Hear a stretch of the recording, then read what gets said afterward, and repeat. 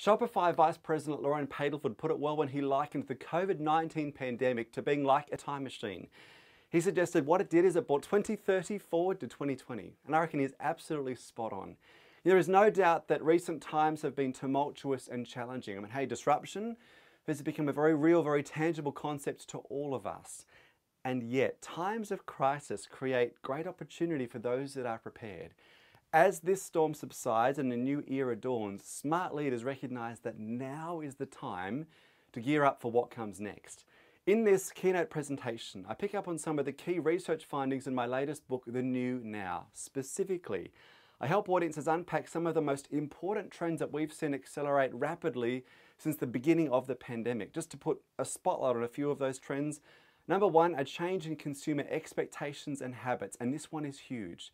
Throughout the pandemic, 3 in 4 consumers tried a new way of shopping for the first time, many of them using e-commerce in a meaningful way for the first time in their lives. 70% of these consumers plan to maintain these habits moving forward. Now, this is not to say that traditional bricks and mortar commerce will disappear, but what consumers are now looking for has changed.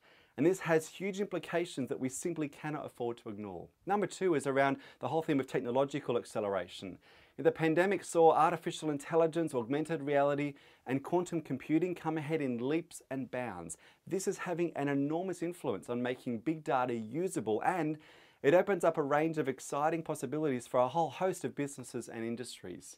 A third trend focuses on the theme of demographic change, especially the rise of Generation Z or Generation Z. We've been focused on millennials for a lot of years now, but 2020 actually marked the year that Generation Z began to graduate from university and college, and this is a cohort that are a force to be reckoned with. They are 35% of the global population.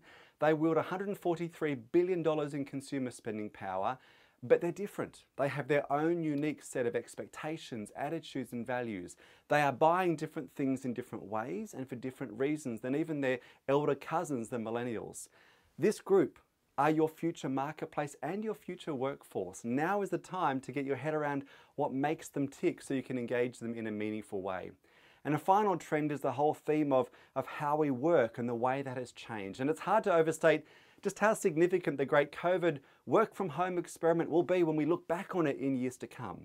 Prior to the pandemic, only 5% of workdays were worked remotely or from home. This changed overnight as the COVID pandemic hit, and the genie is well and truly let out of the bottle. According to Gartner, 82% of employers plan to keep remote work arrangements for the years to come. This has massive implications for things like collaboration, culture, mentoring, and workforce planning. The COVID-19 pandemic wasn't something that any of us would have chosen, but it happened, and it's changed everything forever. A wise mentor once told me that you cannot find new treasure using an old treasure map, and it's true.